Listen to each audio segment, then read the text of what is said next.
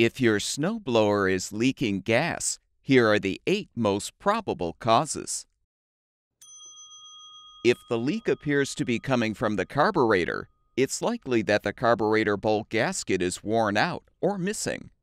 You can replace the gasket with a new one to fix the problem. Various float assembly components inside the carburetor bowl can be defective as well. The float needle opens and closes the float valve to allow fuel to enter the bowl.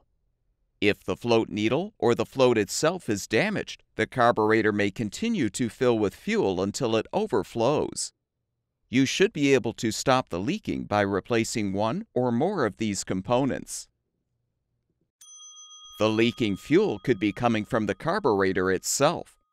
Over time, the carburetor can develop cracks due to the vibration and heat when the snowblower engine is running. If the carburetor shows any sign of damage, you'll need to replace it with a new one. It's also possible that the leak is coming from a crack in the fuel filter housing.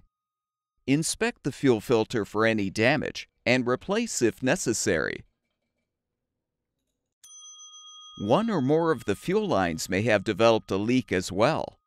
You should replace the fuel line with a new one instead of attempting to repair the old line. A fuel leak could also be coming from a damaged fuel pump. Check the component for cracks or pinholes in the body, and make sure the fuel lines and pulse line fit tightly on the fuel pump.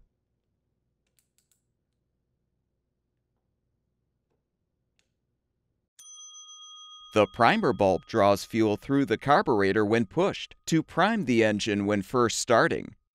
Over time, the rubber can become brittle and crack, causing the bulb to leak gas.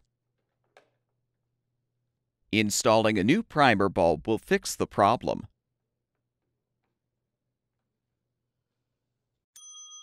Finally, you should inspect the fuel shutoff valve or shutoff solenoid for leaks, and confirm the fuel shutoff lines fit tightly and are free of cracks or tiny holes.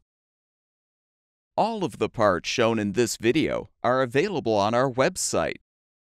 Be sure to enter the full model number of your snowblower or the snowblower's engine to find the specific replacement part that will fix your problem.